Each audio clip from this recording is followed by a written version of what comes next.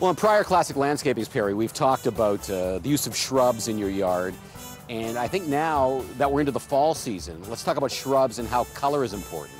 Yeah, absolutely, Mike. We have spent some time talking about picking the right shrub for the right location, and that's always important.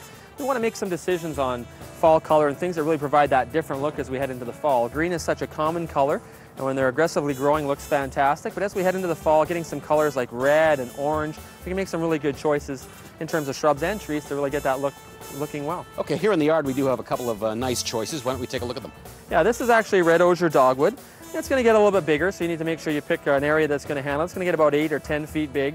It's good in somewhat shady locations, or sun's okay. You can see it's actually going a really nice purpley red color. You can see it changing from the green. It offers a really attractive look and an easier grower in our climate.